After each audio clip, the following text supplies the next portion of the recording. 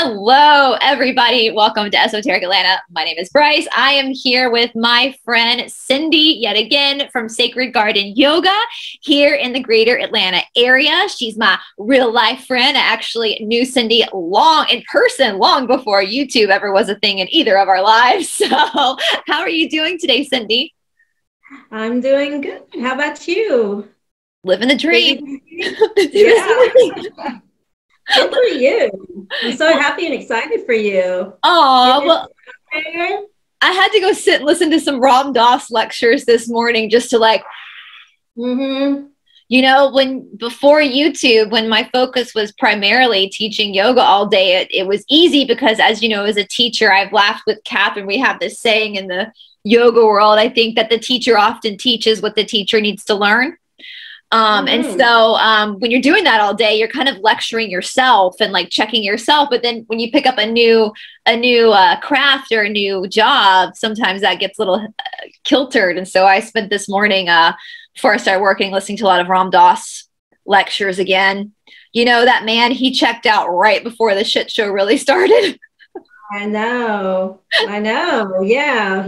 But he set us up though. I think he provided so much wisdom and knowledge and the insight that will forever be used. I love Ram Dass. Me too. He was one of the most, for those who don't know, Ram Dass, I'll put some links down in the description box below for some of his YouTube stuff, but he passed away in December of 2019. He was very old when he passed away, so nothing nefarious. It was just his time.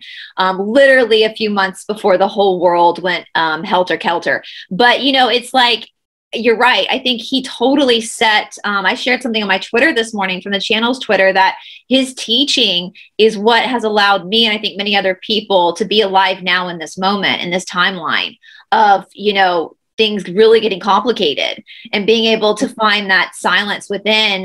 You know, one of the magical parts of the yoga practice is being able to stand up for what you believe in, but also knowing that you have to accept whatever happens.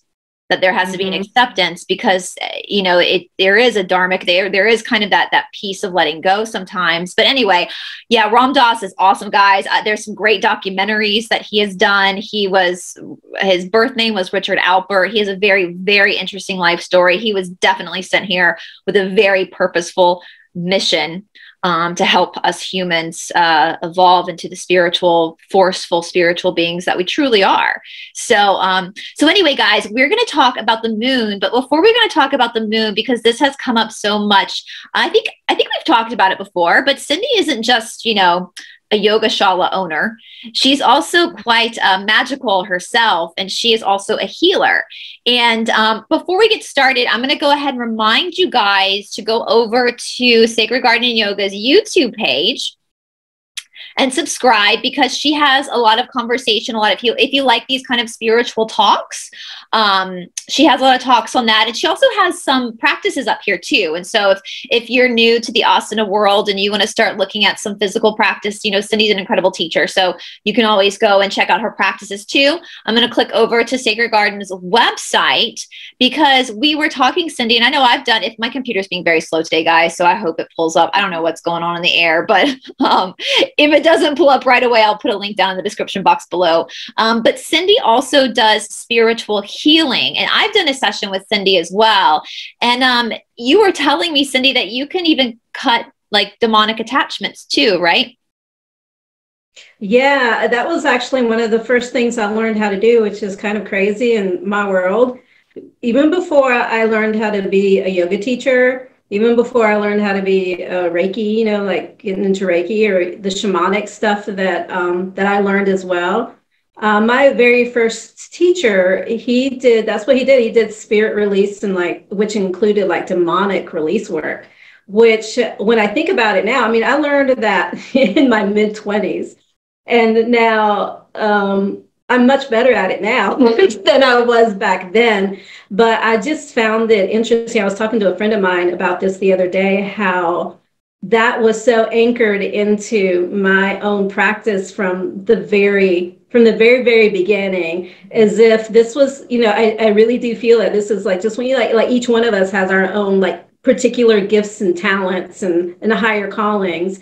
and that of like the shadow work stuff that we've talked so much about, which within the realm of that also takes you into that aspect of the shadow when you're working with someone, when they actually have attracted like entities, whether they're earthbound entities or whether they're, you know, nefarious and malicious entities like demonics or curses or anything like that, that was anchored into my training from the get-go. That's amazing. So yeah, and I never really realized the importance of that until I was thinking about it. I'm talking about just a few months ago. I was like, oh wow, you know, that's like one of the first things. Usually that's something someone learns later, right? But this was something that was very initially through all my different initiations. It was like anchored in really early on the just the belief and the idea that they exist. So that was introduced to me very early on, that there are beings and entities that come from more of the nefarious and the malicious place, and you know, all this about, you know, curses, and that they're real and that they really do exist. One of the last videos I made, we're talking about the false light. And some of these more malicious, even demonic beings, they even know how to immolate. They can mimic and immolate a light. Yeah. To trick you and to make you thinking that it's of the higher light, but it'll trick you. Like when it happened, it was a session that I did maybe a couple of years back, when I really first started to see it more, how they can actually mimic light, but it's not the, you know, I don't know if you and I have talked about this before, but it's not like the highest vibration of light, but they can go in and mimic. They're tricksters. Yeah. So anyways, just the, you know, that the stuff, it, you know, the way I've always seen it and experienced it, it's real. I mean, it's, and I know you've had your own experience with that as well. Oh, I'm like a magnet. I mean, I've been through hell and back these last like 3 months, but literally I've been a magnet my whole life for, it's gotten physical with me. Entities get physical with me. And so, and I, from what I understand, but I see it like, for me, every opportunity, every time I've gotten attacked, it's like an opportunity for me to understand myself more, and like, why is this coming in? And you're right, because there is, you know, I talk a lot on this channel about the light within us, the spark within us. And that's that fractal of God. It's that fractal of source that we all carry. You know, in the Bible, even it says Genesis 1:3, God said, let there be light. That the original Hebrew word for that meant divine spark. That there was a divine spark that's within all of us. And you can see that light behind people, behind their eyes. You know, it's like for people who've seen somebody in life and then seen them, you know, in their body form after they've passed away, it looks like a totally different person because the soul, the spark is gone. And a lot of time these entities will want to feed off of that as well, because they can't create. If you get into the Apocryphon, missing books of the Bible, the Apocryphon, they talk about this, that the darkness, and the Law of One talks about this as well. The darkness can't create anything, only the light can. So that means that entities of the darkness and the polarization of dark have to then take and invert from what was created by the light, which means that all of these symbols that we see, I know we've talked about this, Cindy, off camera, all of these symbols we see in our world that we have now been labeled as bad, were at one point good, and were one point created by beings of light. But they just got inverted and screwed up by the darkness. But of course we can purify. I mean, even the pyramids, I mean, I have so many pyramids, and, you know, they've obviously, you know, because it was created by the light. But yes, absolutely. I mean, you see, I learned so much. I mean, this year, even though I've been attacked a lot my whole life, I had no idea that people could actually use your natal chart to mimic to actually like feed off of your life force. It's like spiritual identity theft until it happened to me. And until all of a sudden, like I started having the side effects of my natal chart being used. And then I figured out who was doing it. And then I was able to cut it off and seal it. I learned that I could seal that. But yeah, this stuff happens. And it's such a unique opportunity when it does happen to you, because you do get to see a side of the world that not many people get to see, but it's very real. This is very real. I mean, the more you see it, the more you realize True Blood wasn't just a fictional story. Like this stuff, this shit's real, you know? And so we were talking off camera, Cindy, because, you know, I've talked a lot about consent on my channel and all this kind of stuff, that no one's going to, you know, beyond consent, if you decide you have a healing session that you want to do, Cindy as the conduit or anybody that you're working with can only do so much, because you're the one that has to actually show up and be involved in removing this stuff, correct? Well, I mean, that was the way I learned it even in my own training. Now, like I can come to you as someone to help you, and I can come to you with and as I was telling you, I have like an army of celestial beings who actually do this kind of work, you know, just through all the initiations and everything that as a healer you go through, depending on what particular kind of work that you're going in. And, you know, I can come in with just what I've learned, and I can come in with my army and we can help you, we can guide you, but it's not me doing the work, and it's not, I mean, in the celestial, you know, the spirit guides, my spirit guides, and even the spirit guides of the person who's receiving the work, we can support you, we can show you, we can, you know, open you up to the information, but it's up to you to actually banish it or to push it off or to cut the cords or to realize, like you said, why did I attract this in the first place? Where did the weakness come from within me? You're talking about sealing the best way, because you were talking about sealing the Akashic records before that. And I don't know if this is the same thing as what you're talking about, but if you want to keep yourself more so that you don't attract that stuff, you just got to make yourself bigger. Yeah. You know, it's not necessarily, I mean, there's all sorts of protection things that you can put on you, but the more internal work that you do, the more that you heal yourself, your aura will automatically seal itself. Things can't come in if you've got less weaknesses going on within your field, within your auric field. And that, you know, everything that you feel emotionally, if you're holding on to a lot of anger, if you're holding on to a lot of sadness, that you're just holding on to it, you know, for whatever reason, you know, all that creates a diminishing effect to your field, which then makes you more juicier looking, more healing to beings who can take advantage of that. Absolutely. And so if you want to just keep yourself more so that you don't attract that, you just have to make yourself super duper, like do your work and make yourself bright and increase your or what I'm saying, just magnify your light, and that in itself is enough to act as a protective barrier too. You know, it's interesting you say that too, because that's kind of the experience I had when I've said this on my channel many times, at the height of the spiritual attacks, when I couldn't eat.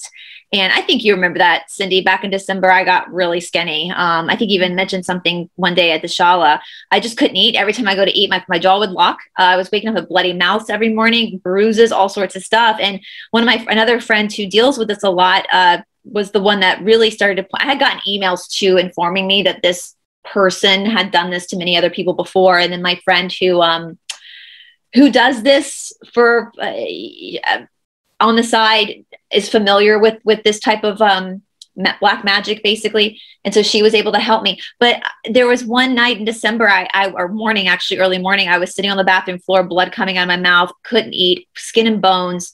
And I was begging it to stop. And I was asking God, I was like, why is this happening? I want this to stop now. I don't consent. And God said to me, he said, I'm letting this happen because you're strong enough to handle this. This needs to be exposed. Do never interrupt an enemy when they're in the process of hanging themselves. And I'm not going to let you die.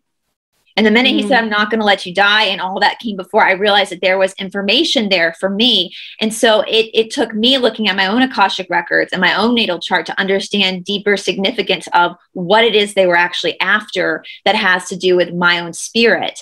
And learning that gave me the power to go, oh, hell no. Oh, hell no. You're not going to take this. You're not going to take this. Yeah, so it was like a learning experience from you, and you knew, okay, yeah, this is, yeah, because like you said before, it's like you didn't even know that that even existed or that such a thing could even happen. But through the experience, you learned that, yeah, that it was a possibility, you know, a way in for somebody. And then through you realizing it, that just that hell no, that empowering sense of I'm not going to let this happen to me anymore, that in itself will project a certain amount of light that will push it back. Yeah. Well, even talking about it on my channel and talking about other channels, like to show people that this does happen, this is real. And they do. And sometimes, you know, the darkness will also, that fear, that depression, whatever it is, it plays on that because it knows, the darkness knows that you're actually more powerful than it is. It's like a bully. It's like a bully that beats up a kid because he doesn't want that kid to know that that kid can stand up to the bully. And so that's when I started talking more about it, because to validate other people and to also say, listen, it's like the Wizard of Oz, and she's clicking her shoes at the end.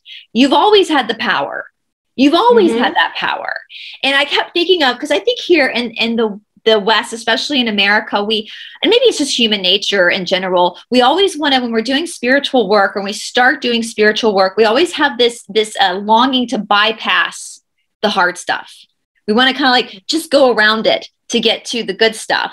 And I've been talking a lot about the story of Hanuman from the Ramayana. And I've been briefly talking about it, about, you know, Sita gets stolen by Ravana, who's the 10-headed demon. And Hanuman has to find Sita and bring Sita back to Ram. That Sita's a soul, Ram's God, Hanuman is our courage. But there's a part I haven't really focused on. And that is the battle that Hanuman has with Ravana. Now, Ravana in the Bhagavad Gita, or the Ramayana, he's the 10-headed demon that can't be slain. Cut one head off and another one grows back up. It's like, in the story, that's like our ego, right? But the thing about it is, when Hanuman jumps all the way to Sri Lanka to find Sita, first he finds her. He sees where she is hidden in the forest. And most people would be like, oh, we'll just get her and sneak off and take her back to Ram. But that's not what Hanuman does. He finds Sita, he sees where she is, and then he turns around and goes to battle Ravana. He knows he has to actually battle Ravana instead of just kidnapping her and taking her back to Ram. And I thought, how apropos is that for our work in spirituality, to notice where that is, but then also turning around and going back and saying, no, I have to go. It's like Arjuna in the Bhagavad Gita. I have to go through this battle. I have to. I have to. Because if I don't, I love that. It's just going to keep coming back. Like Ravana would just keep coming back and stealing Sita until it's defeated once and for all. And so you have to go through that. But that doesn't mean, again, that you have to go through it alone. Even though you are the primary person in battle when you're going through your own healing, you have people like Cindy to help you. You have people like Shanti in South Africa to help you, Mary up in Wisconsin to help you. Like, you have people that are trained that can help you. And you've been through, I'm sure you've been through you have your fair share of stories of stuff you've seen happen and dealt with, haven't you, Cindy? There's probably nothing that shocks you anymore, right? Yeah. Well, there's always some. There's like, well, I mean, I learned something too from every different kind of entity. I mean, you learn how certain ones require certain timing versus like there's a good time versus there's a bad time. You learn, I don't know, you just learn how many different kind of like, you know, what curses feel like. You learn about like the implants and, you know, attachments and all sorts of things that, you know, like if you're not in it, you'd be like, what the heck? There's all that stuff that's going on. And it's not to scare anyone or to make someone feel like, oh my gosh, I just have to now hide in my bed all the time and I can't get, because, you know, at any point I can get attacked, and because it's not that easy. No. It's not that easy for someone to penetrate you if you have some kind of, strength to you. But it's just simply good to be aware that it can certainly happen. And if you've been suffering for something for a long, long period of time, and, you've seen all the doctors, because usually by the time someone comes and sees me, they've seen all the doctors, they've seen the therapist, they've gotten all, and then it's just like nothing is helping. And at some point, you just have to open yourself to the possibility that these things, do happen and that they exist. Whether you want to believe it or not, it doesn't matter. It's still, still there. Mm-hmm. Yeah, it's still there. Yeah. But that's one thing I love about the Hindu faith anyway, is they see like the demons as demonstrators. So the hard stuff is teaching you. And we know in the Western world, we say what the devil will use for bad, God will use for good. It's kind of like that big plot twist, like, haha, plot twist. You thought you were going to take that the darkness was going to take you out. No, the light used it to teach you who you really are. It's like our friend Shanti in South Africa, I love, she says, we came to earth to learn what we are not. To learn what we are not. We are not the darkness. We know what we are. Yeah. What are we not? I mean, we came from the oneness. Mm-hmm. Yeah. So what's the point of just experience more and more and more and more oneness? Yeah. When we already know that. It's like we already know that. Yeah. So it's like doing kindergarten over and over and over again. You already know your ABCs. Move on. Let's experience something that's more diverse. Yeah.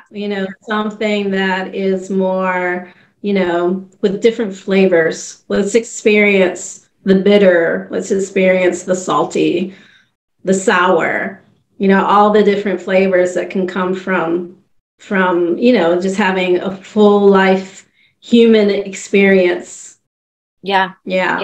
And spiritual warfare is very much a part of it. But is it true? I mean, as God said, like, you're strong enough to handle it. I don't think that your guides and your angels or whatever you believe in would ever allow you to go through something that, unless it was in your soul contract, unless you agree to it, that would literally take you out. So it's always there to better you and to make you and even if it does take you out, the next life you have more information to carry in with your next soul contract. So Cindy, if people want to contact you for a consultation they can just go to the Sacred Garden website, correct? Yeah, they can go on the website. They can send me an email if they have something more, because the couple of services that are on the website and on the Cindiola website, they are like light body activations or soul energy type work, like soul alchemy sessions, which is more the shadow work. But if you have something that you're battling, like attachments and things like that, it's probably a good idea just to, shoot me over a message or an email and tell me what's going on. And I guess you can email right here by clicking here. I'll also put your email address down in the description box too, Cindy. Yeah, that should do it. Mm-hmm. It's info at sacredgardenyoga.com, correct? Yes, info at Sacred Garden Yoga. Yeah. Mm-hmm. Yeah. I'll put that down in the description box too, guys. If that's something you want to talk to us. Can you do that over Zoom with people, Cindy? I can. Awesome. Yeah. So yeah. Okay, cool. Awesome. And can you see that? Like if someone emails you and says, I don't know if I have an attachment, but I might have an attachment. Can you actually see that on people if they give you consent to like look in their energy field, if they're actually consent, I can usually feel into it. I'm more of a feeler. Yeah. Cool. Like I'm more of a feeler and a knower, and then the seer comes more in like through the mind's eye. But I'm definitely more of like a feeler. It just depends on what your clears are, like what your strengths are, how the experiences come through you. So yeah. But I usually get feeling, then I get knowing. Like I'll just get hit with information, like it'll just download. I get downloads. Yeah. So yeah. I love that word, downloads. I've been getting more downloads too. That's like my telepathy has picked up. Like all these other different things have started picking up with me, have been activating from this experience, which again, probably as an initiation for you. Oh yeah. I don't think the entities that were doing it, they wanted it to be an initiation. I think they literally wanted to steal my identity, spiritual identity, but Oh, well, But it acted as the higher purpose of it. That's what it did. It acted as an initiation for you. Yeah. And so a lot of my, because it's almost like that saying, like, you don't know how strong you are until you have to be. And so since this became such a physical, because the spiritual attack manifested so physically, I had to start tapping into different things. And I had to start, like, I always knew that there were abilities there, but I never really played with them. I never really messed with them as much as I probably could have. And it forced me into that, that knowing and being confident in my gut and being confident in that spidey sense. And, you know, I think that's hard for women because we're coming out of a time. I mean, we've talked about the divine feminine a lot, Cindy. You're the person that y'all, because I've been reading this Magdalene book on the series, on the show, Cindy. Cindy's the one that recommended this book to me, guys, that we've been reading on this. Talking about like entity release, Magdalene, the Isis lineage and the Magdalene lineage, as far as some of what their priestess power is, it is that. Yeah. Like when I feel, I mean, a lot of times when I'm gonna like go in and there's gonna be an entity or it's gonna feel demonic or something, it's the high priestess that comes through. It is the high priestess of, it is Mother Mary. It's Mary Magdalene. Remember we talked about that dragon that one time that came in? I mean, the Magdalene order is an order that demolishes demons. And they will come in. I mean, because I feel them, like it's, you know, it's the Isis lineage, right? It's the Magdalene that it comes in.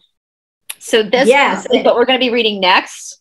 And I know it's going to ruffle some feathers, but it was recommended. And apparently in this book, it talks about how Mary Magdalene was the person who activated Yahshua, or Jesus as we know him, Yahshua. She activated him. She was the one who activated him, which I know people are going to be like, oh, but no, she did. And so, yeah, absolutely. And it's so funny you say that, Cindy, because I know through this experience, I know I'm part of the Magdalene line. That's how that's what was kind of revealed to me through the Akashic records, is I'm actually part of the Magdalene line, the Order of the Blue Rose. And so when you talk about the demonic, it's spiritual warfare. And that's when I was like, oh, okay, this is not my first rodeo. No, and when I feel them come in, it's like I can feel when there is a sense of when it's time for them to do their work, and they can enjoy it. I mean, they like it. You know, I can see them like coming in and they're red and gold, and they're ready. And it's like, you know, no one's going to mess with us, and there's no demon that we can't. I laugh in the face. Yeah. Exactly. Yeah. Yes. Well, the story, you know, there's a story in the Bible of the 7 demons that Jesus exorcised off of the Magdalene, and that's not a true story. The real story is that she was about to be, and I have to spell this out, guys, gang RAPE deed for her golden light, for the fact that she had that golden essence. And so 7 men were going to try to take that from her through the act of sex. Through forced sex. And I was like, that makes way more sense. That makes way more sense than the story they told us in Vacation Bible School, because she was so freaking powerful. She was the other half of the Christ. She was the divine feminine. She activated Yahshua.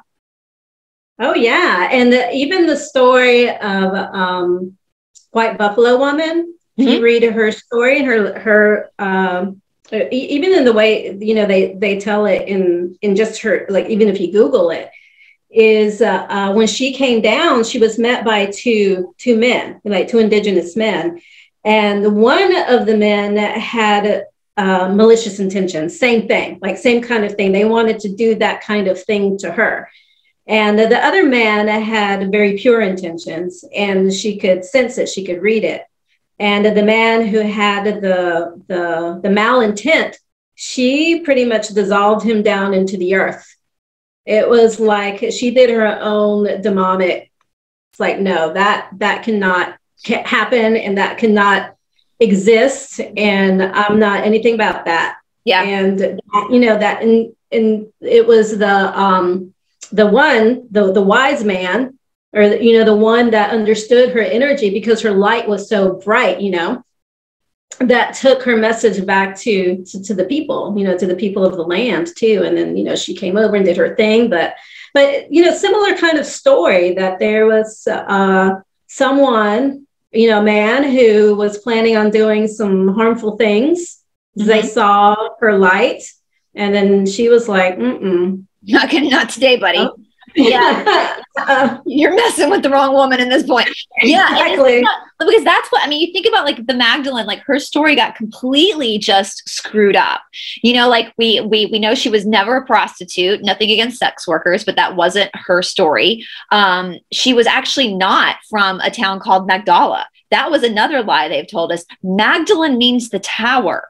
She was the tower moment. She was the plot twist. And I feel like what's happening now as we enter into this age of Aquarius is that Magdalene is coming back in the sense of the divine feminine finding her power again, to be like, not today, buddy. Like, and you look at the idea, because even this, I know people are going to have issues, but that's okay. We're here to learn on this channel, where it's the alchemies of Horus and the sex magic of Isis, the Magdalene manuscript.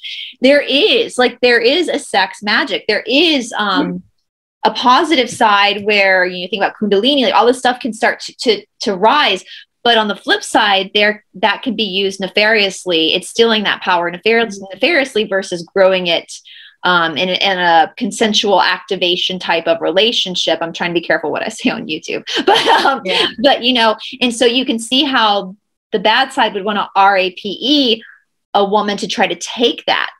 Even think about the demonic entities like the incubus or the succubus. That's very much the nefarious side of that type of magic. And and so it's interesting. The more I study Magdalene as well, her history and who she really was, she also came, she was actually from Egypt. Her father ruled Egypt at that time, but she was not genetically Egyptian. She was Greek. Her father was from the Greek line. Her father came from the Ptolemy line. But her mother, I've been looking into her mother because her mother was completely taken out of the Bible. Like, you don't even see any type of whisper of who her mother was. But the more you research it, her mother was actually Nordic.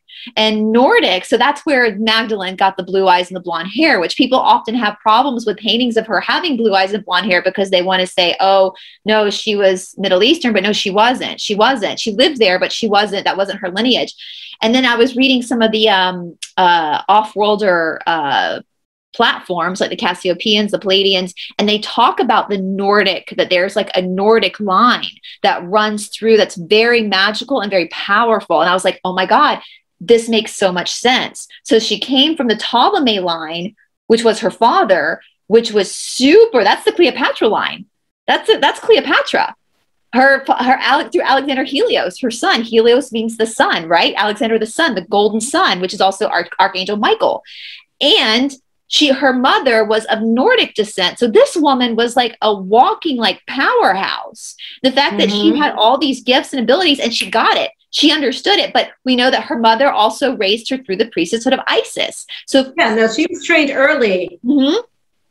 And they are trained in the lineage of Isis. They are trained in sex magic, but the correct way. Yes, not the way that we think of it now, but the way of awakening Kundalini and the true coming together of the understanding the actual sexual coming together of the divine feminine, the divine masculine, and how that comes in together to create the Horus, the immaculate child. Yeah.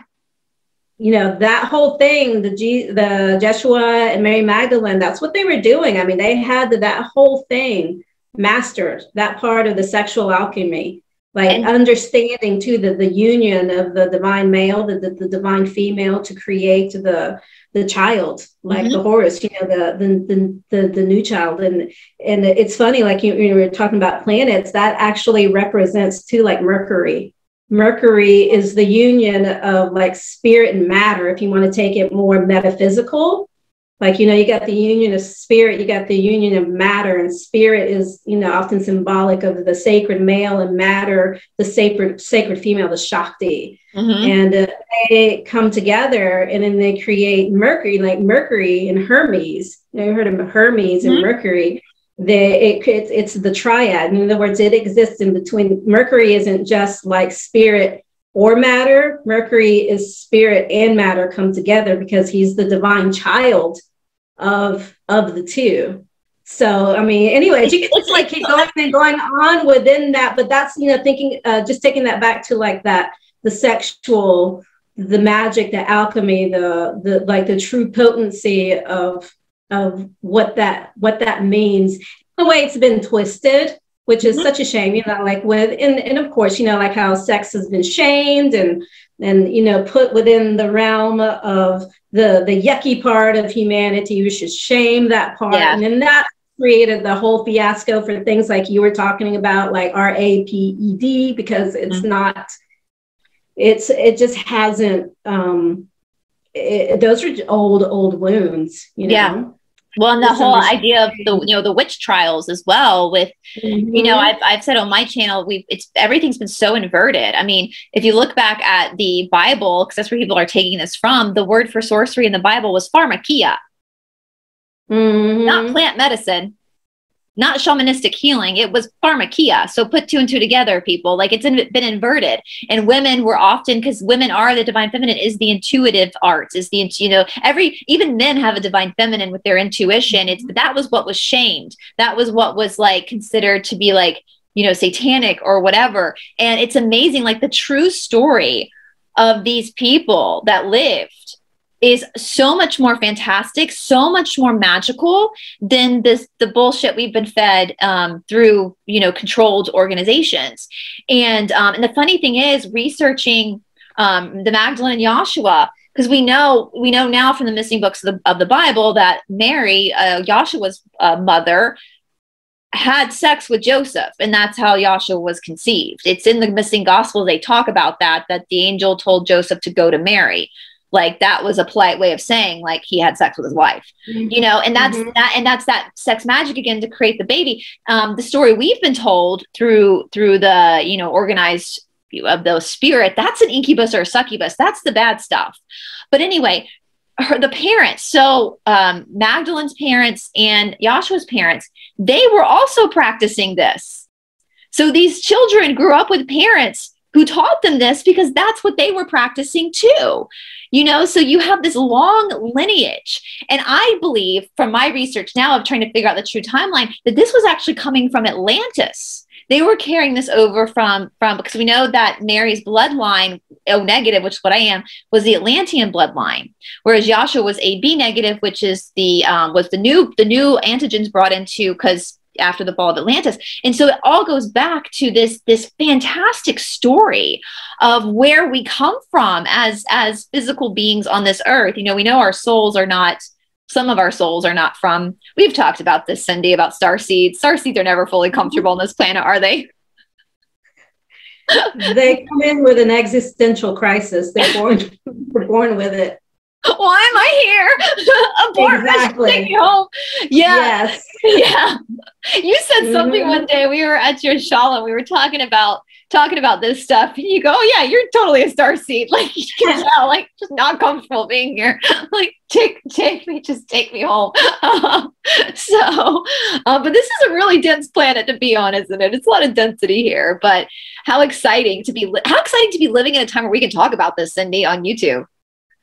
I know, it's truly is amazing how things have definitely shifted, and how we're opening up more to different perspectives. And that's the main thing, is opening up the dialogue, opening up your eyes to the different points of view, the different perspectives. And it's okay to talk about these things. And it's not that one person is trying to take away your belief or your ideas, because if you have a belief and that belief feeds you and you really like that belief, then so be it. But it's also like, we have to hold space for the fact that there's more than, and we talked about this too, there's more than one path, there's more than one belief, and then they will all take you, to as long as your soul is good and you have that higher intention, and that you really want to elevate and you want to do good, the path that you take, it's going to take you there. And it doesn't have to be just one. Now, if you find one that you really like, then go for it.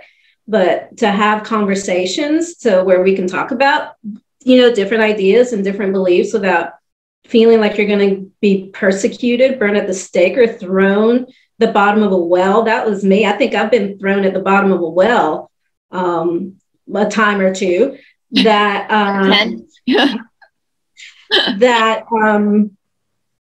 that we can have the conversations now without feeling that, that, and whether you want to believe it. I mean, this is where, we're talking about, you have to make your mind up for yourself, where, I am certainly not here to tell you who's right or who's wrong. I mean, I don't, there's a lot of people out there who's saying, oh, this person's right, this is wrong, this is right. But that's that, I just don't feel like that is my part. My part is in trying to empower you so that you can decide and you can choose what's right and what's wrong for you, what resonates with you, what resonates in your heart. Yeah. And even if it's a good path, even if it's a path, that's good, but it might not resonate in your heart. So it might not that you take, it just might mean that you have to go another one, but it doesn't make the one that you rejected bad. It just means that it's there for someone else, but it just might not be for you. But that's where your own intuition, it's like you have to ignite your own instinct. Yeah. You have to turn on what Clarissa Pinkola Estes calls your skull light. Your skull light is the light that sees clearly. It sees things as they really are. Once you take off the rose-colored glasses, even that, spiritual people love to put on rose-colored glasses. You take off the rose-colored glasses and, you're willing to look at the whole thing. You turn that on, then you can truly make the decision on what's going to be your right path. Exactly. What feels true to you. There's a saying, and I can't remember what teacher said this, but it's basically like if you go out into the forest, you have all these different trees, different types of trees, but they're all reaching towards the same light. Mm-hmm. So yeah, absolutely. Right. And it's okay for your opinion to change. Catherine Edwards and I have talked about this a lot. It's okay for you to have a change of heart when more information, or if you've learned a new lesson, or you've learned a new experience. And so it changes your perception on things. That's called human evolution. And that's why we're freaking here, is to experience all these different perceptions so that we can find out more about ourselves too. So Cindy, on the episode right now, I'm going to ask you, we're almost finished with this Magdalene book. When we finish this Magdalene book, would you want to do an episode with me and my friend Stephanie, who's also investigating this, on the priestesshood of Isis? Oh yeah, I would love to. Because I mean, like when I talk about like my tribe of celestials, beings, that's one of them. I mean, that's a big one. I mean, I can just feel them. I can feel them. I can feel their power. I can feel their essence, their magic, and just like how powerful they really are. So and poor Isis and Osiris, I feel so sorry. They have been so just run through the mud. They've had their whole identity shifted and changed by nefarious people. Well, it was the Isis and Osiris that created Horus, which Horus is the immaculate child. It is the new age. It's this is what we're talking about right now. And I know it's going to ruffle feathers when they hear that Joshua and Mary grew up in this lineage, but of course they did. Of course they did. And it's just because somebody's told you the story went one way doesn't mean that that's actually how the story went. And I just wonder if Osiris knows that there's literally statues of his penis all around the world right now. Like, I wonder how he feels about that. Like, I don't know. Like, how would you feel about that? Yeah, that's fine. Exactly. Of course, a man would be like, "Yeah, that's mine." That's what I'm thinking. He's like, "Yeah, that's mine." So, anyway, all right. Well, let's go now for our remaining. Now we're going to talk about the moon. We're going to flip over into the moon. So that was so exciting. I can't wait. I can't wait to text Stephanie and be like, "We're going to do an episode on the priesthood of Isis when we're done with the Magdalene book." But what do you have to tell us about the? Now, I'm going to say before we get started, guys. So before anybody leaves comments, yes, I understand that the moon we see might not be our real moon. We totally understand that. We know there's a lot of conspiracy around that, but I have not been up there, and I don't think Cindy has been up there either, so we don't know for sure. But we're just going to talk about the power of the moon in general, which is Gabriel, right? Isn't it Archangel Gabriel is the moon? Yeah. Yes, Gabriel. Sometimes I get Gabriel and Raphael mixed up, but yeah, it's Gabriel. Yes, and I'm going to give you some a little point of view from the Hellenistic astrology, because today I'm studying the Hellenistic. I'm not really an astrologer. I understand the essence and stuff of planets, but this, talk about shifting perspective or understanding more when you take classes. But I'm taking this course on the Hellenistic astrology, and Hellenistic is old. It's like the from Babylonian time. So it doesn't necessarily follow some of this. I mean, it will to a certain degree, contemporary astrology, but it goes way back. And according to Hellenistic astrology, the moon represents matter, just like how we were talking about spirit and matter. Like the sun represents spirit, and the moon represents matter. And so then the moon represents everything that's of like this kind of realm, and would also be considered like the feminine, the Shakti realm. It consists of your body, of course. And so even if you look at your chart, the moon placement on your chart will very often determine how your body is made, like, the strengths of your body and things like that. So the moon represents the body, and it represents your emotions. I think most people probably understand the moon is that. It's more like this, the realm of just the subterranean realm of the emotions and the body, and then everything that has to do with the physical realm. That is the realm of the moon, according to the Hellenistic astrology.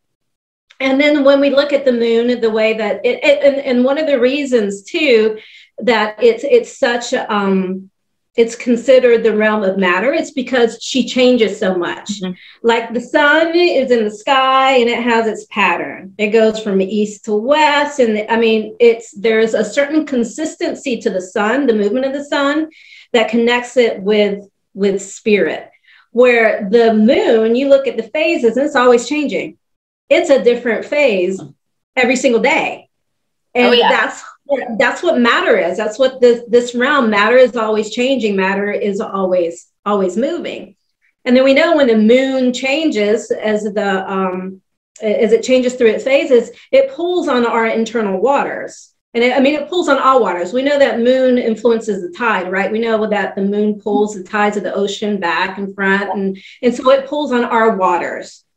And this is like one of the things I think where some of the conspiracy theory comes in, where they think that the moon is bad, because the moon is up there to cause all this confusion and cause all this pain and all that stuff because of the way it attacks our emotions. Yeah. And sure, that's a point of view for sure, but nonetheless, we have emotions, like our emotions are there, talking about having a human experience. It's going to come with those ebbs and flows of emotions. Right. So anyways, like the different phases of the moon pulls on your internal waters. And so it certainly has an effect on your mood versus like, full moon, where it really pulls on people's waters. And then like new, and then some people it might be, it might be different.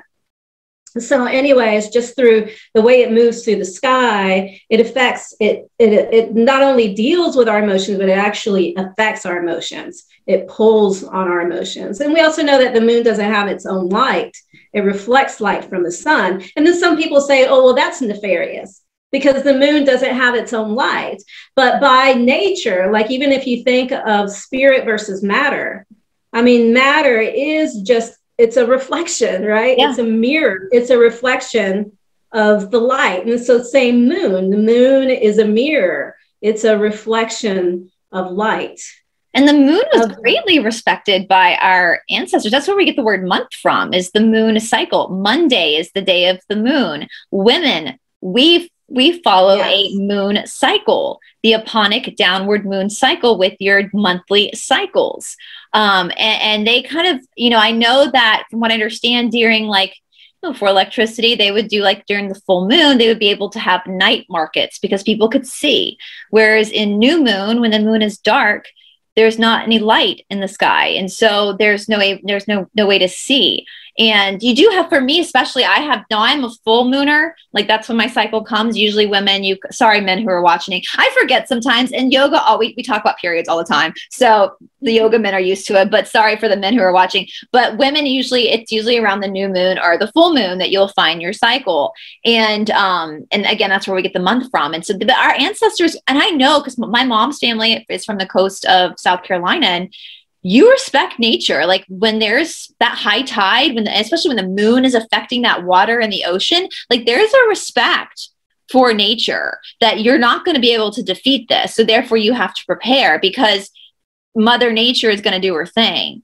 And we are on you look at the sun and the moon and the different polarities of both. That's the point of being in a third density planet, is to have these two polarities, is to have the shadow side, is to have the opposing, the apana to the prana, the darkness to the light, to be able to live in this polarity to, again, learn what you're not. So, well, yeah, the sun is the daytime luminary and the moon is the nighttime luminary.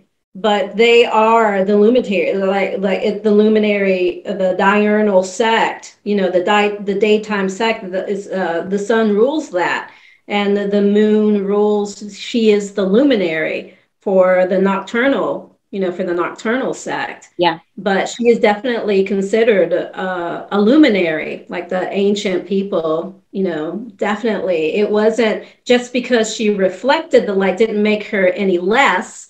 That would be like saying, and this is an argument you hear even in yoga often, like, okay, so, we talk about matter in this human experience and how maybe some old traditions of yoga say, oh no, human experience is bad. We need to transcend it. Mm-hmm. Like it's bad. And you can have the same kind of argument too, even like the people who think that the moon is like a conspiracy, it's a bad thing, mm-hmm. because it doesn't represent like pure light. But it's like, it just kind of holds the like you just said, the opposition, and it holds our matter, it holds our body, it holds our, very much a part of this human experience. And the moon, it like projects out this light and creates a grid around the earth that helps to protect the earth. This is according to the Hellenistic astrology. Now, I know that there's other ideas that wouldn't say this, but it actually helps to protect the earth. And she decides what is allowed into the earth. Interesting. That kind of goes back to then like the firmament that's spoken about in like the Bible, that there's like a grid over the earth, that there's like, it blew my mind the other day. I was talking to Catherine and some other people, and I was like, y'all, if there's a firmament, what if the sky really isn't blue? What if that's just the freaking firmament? What if the sky's really like purple? Like what's going to happen once that firmament? But that's interesting because that does kind of correlate with some of these older teachings, Mm-hmm. And how we talked about how the relationship that you had with your father and the son were correlated. It's the same with the moon and the mother. The way that you nourish yourself is largely determined by the relationship that you had with your mother. Interesting. That's very interesting for thought for people. That's interesting. Yeah. So anyways, that's some of the old traditional. But I tend to respect some of the old stuff, like things from back in the day, back from the Babylonian times, where, people were just looking up at the sky, and, the true astrologers, the true magicians, and the phases of the moon also very much matter with magic. Oh yeah. I think we know this already. Yeah. And when I was talking about when there's certain magic to be done, like for banishing, if you're doing a banishing, there's probably, you have to feel out. Okay. It's like, okay, because, some it might be more neutral, but you also don't want to try to do it during a time where it's just going to agitate things and make things worse. Yeah. Yeah. Well, it's interesting because in the Ashtanga lineage, Cindy knows this, and I signed a contract with KPJY that I would not teach on moon days. And so there's 2 moon days a month, we recognize new moon and full moon.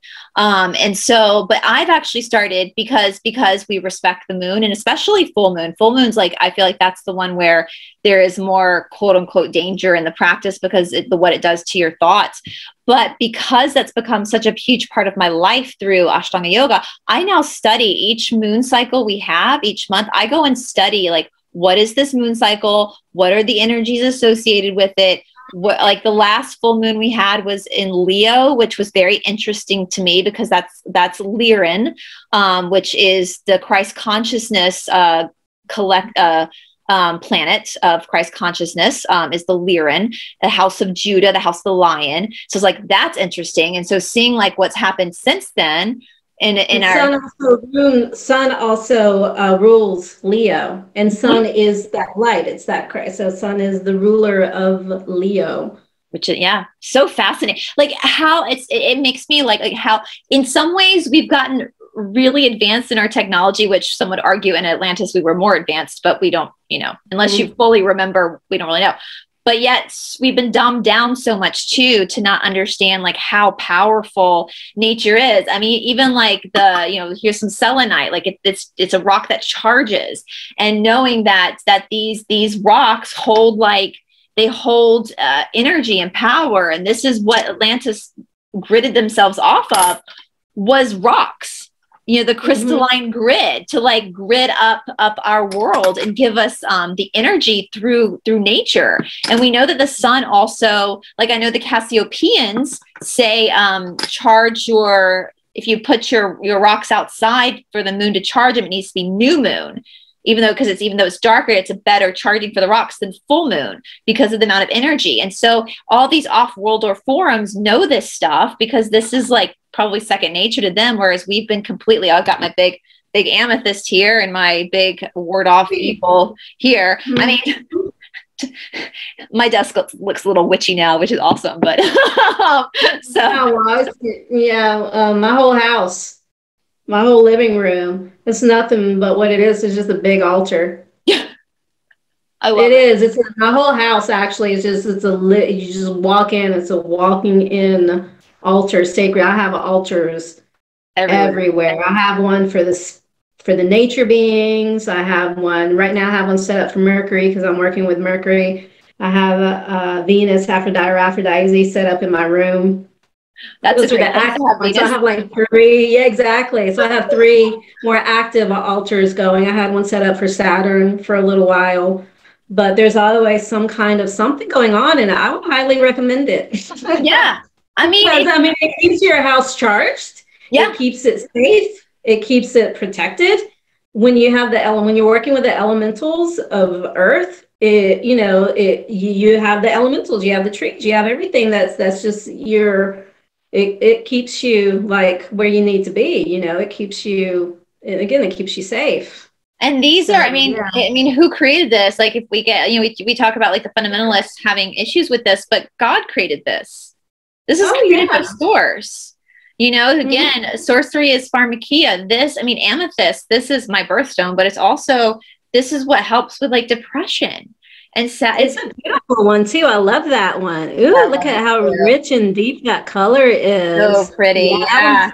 That was magical for sure. I love that. I know. I just got this one. And then, this is the tourmaline to ward off bad energies. I also have a tourmaline necklace I wear, but I charge them. I have a big selenite stick here that I've had for a long time. It's like my selenite wand that I charge my rocks with sometimes too.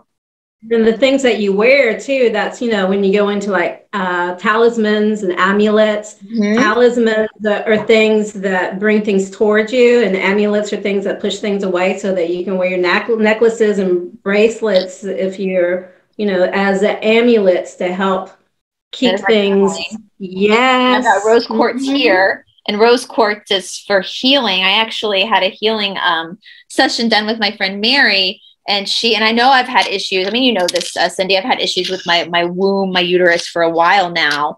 And she actually was instructed to put in like a pink, like almost rose quartzy type of stone, energetically, not a real stone, like into my uterus to heal it. So I've been wearing the rose quartz here. I've got rose quartz. Actually, I got this rose quartz from you, Cindy. I got 2 of them. I have one here that I keep on my desk. And then I have a rose quartz I keep in my purse as well, along with some tourmaline I keep in my purse too, just to carry it with me wherever I go. And yeah, I mean, God created this. I mean, these are the pyramids that, you know, as well, they have the rocks inside of them. And, you know, it's amazing. It's so, you know, human beings, yeah, we could say like, oh, Earth is awful, it's terrible. But like, how cool is it that we have these, you know, these awesome, beautiful, cool little magical living beings that give off energy just like we do.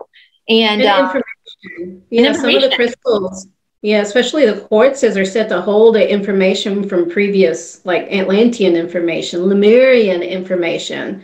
They're stored within some of the, you know, the crystals that are embedded in the earth. They embedded him with the information, with the downloads, with the codes and everything. So, and of course, I got my sage and my dragon's blood for protection. You told a funny story one morning about sage, where you were out with some friends and they came. Oh my gosh, that was so funny. It was a surreal. I came in to the yoga class because I was still, I don't know, it was like my worlds collided. Usually my spiritual world, you know, and I have my house set up, and I don't have a whole ton of people coming in and out of my house. So I have like snake skins and, you know, like all sorts of things. So I actually have a snake, you know, we actually have a serpent. So, you know, I have snake skins and I use them to do burnings, and when we're letting go of something, like shedding and all that. So crazy ass stuff in my house. I have like books, you know, about spells and all this stuff. But we had some friends come over, and friends who, I mean, they kind of know that I do this kind of stuff, and I think they were always curious about it, but they're not really that into it. But anyways, they all came over and they were singing karaoke at the top of their lungs. Okay, like I'm talking like Journey. I think they were singing Journey. Don't Stop Believing. Of course. So this Journey song was going on at it, you know, like probably the neighbors could hear it, and there was like half of the people that were there that were singing that, and then like this other half were telling me all about like, oh my gosh, you know, I'm having like these issues, you know, with my dad and all this stuff, and I'm like, what in the heck is going on? This is so weird, because, you know, I have Journey blaring and people expressing like all this stuff, and then suddenly they're like, sage me, like, do something, Cindy, do something. Cindy's like, what do you want me to do? I was like, so I brought out it's actually Yerba Santa. And so I'm like, some people in the middle of this karaoke thing. And I'm like, this is so bizarre. And then they were like, sage me again. You got to sage me 3 times. Do it 3 times. I'm like, okay. Dan started opening up the windows. He starts opening up the doors, and other guys were just sitting there in karaoke, and I felt like I was in the Twilight Zone. I was like, oh my God, my worlds just collided.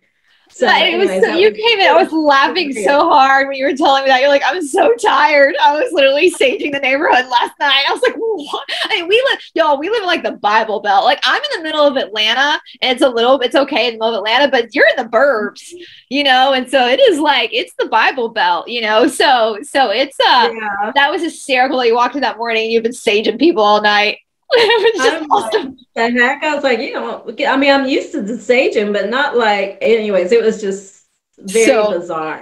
Well, I felt like I was in the Twilight Zone episode. Like, what just happened? Well, Journey's playing in the background. Just completely collided, and I never thought that they would that way. You know, karaoke and saging. Yeah, the universe that should be a thing. That should be a thing. We should make it an event. Karaoke and saging. Like welcome to 2022. I'm sure. I think God has a sense of humor, so I'm sure the spirits are getting a kick out of that. That, you know, Don't Stop Believing is playing in the background while women are getting saged in a kitchen. You know, like. So I always laugh about, like, if we have to write new gospels of the Bible, it'll be like, what happened was, like, you see what happened was, this weird thing happened, and just would not be as eloquent as we see other writings. But so y'all, I know I don't want to keep you too long, Cindy. We're at about an hour now, but y'all, if you want to be saged by Cindy, I'm sure she wouldn't mind if you play Journey in the background. All right, whatever makes you happy, whatever makes you dance. Yeah, right. Yeah, I like energy clearing. Listen, I have seen Journey in concert. It was with another guy as a lead singer. I went with my parents to see Journey in concert. I've seen Styx with my parents, the Monkees with my parents before the lead singer passed away. I've seen a Ted Nugent, REO Speedwagon, all with my parents. So that's awesome. You had some cool parents, man. I mean, I think by the time I went to the concert with them, it was about that time I was like, let's leave a little early so we can beat the traffic. Yeah. Not like when you're in your 20s and you're there till the end. It was like, we're all like, okay, we're going to leave the last song so we can get out before the traffic. Exactly. Yeah. So, all right, guys. Well, thank you so much, Cindy. This was so much fun. And I can't wait. After we get off, I'm going to text Stephanie and be like, we're going to be down for an Isis episode to really go into the priestesshood of Isis. So we can hopefully start to get people thinking. I mean, one of my favorite quotes is a quote by Aristotle, and it's a sign of an intelligent mind when you can entertain an idea without accepting it. And that's all we're learning in this new age, is just being able to entertain ideas. Doesn't mean you have to accept them right away or at all. Just entertain them, Yeah. So you can use your instinct. Absolutely. Use your intuition. That's what we need right now. Yeah, that's what's going to get you through, without getting manipulated. Yeah. Because, I mean, talk about, this idea of being easily manipulated. And the reason is because our instincts and our intuition were shut off. So now, open that up. Own your power. Who's truth, what's lying, where you're being deceived, or maybe people are not intentionally trying to deceive you, but maybe they're the people who are passing on information, they're just confused themselves. Yeah. I mean, they don't know either. It's not like they're intentionally giving but they just don't even know themselves. And so I mean, trust yourself. What does Ram Dass say? My favorite quote ever: we're all just walking each other home. And that's literally in our confusion, we're all going to be stumbling together, trying to figure it out. But yeah, own your power. Like you have that intuition, and that is what's going to get us into this new timeline, is when we're able to stand in our own sovereignty. And that comes through looking into things and feeling how you feel about it. So once again, guys, I'm going to put all the links to Cindy's resources, her YouTube channel, as well as her website, as well as her email address. If you want to get in contact with Cindy, if you feel like she can help you on your journey. Cindy is amazing. Again, I've known Cindy for a long time, long before YouTube, knew her real life before YouTube even came around. And she's an incredible healer. She's an incredible teacher. And an incredible friend. So go ahead and check out all those links down below, guys. And please subscribe to her channel. She's almost at 1,000 subs. So let's get her there, because once you hit that 1,000 mark, that's when things really change for your channel. And so we want to get Cindy there. So, all right, Cindy. So anything else, any parting words you want to say for our friends watching right now? Hey, don't stop believing. We're on a journey. I'm sorry, I know that was easy, but I just couldn't help it. I love it. The next concert I go to, we should go to Journey together and bring our sage instead of a lighter. Just oh my God. We really mean there was freaks. So weird. They're like, who the heck, or where did they came from? We're here, man. So, all right, guys. I'll also put some links down to Ram Dass down in the description box below, because I know we started off with Ram Dass. Also, one of my favorite quotes from Ram Dass was, "Hey, man, treat everybody like they're God dressed in drag." Yes. So make sure you're treating everybody like they're God dressed in drag. So, all right, guys. Well, we love you, and we will talk to you soon. Bye.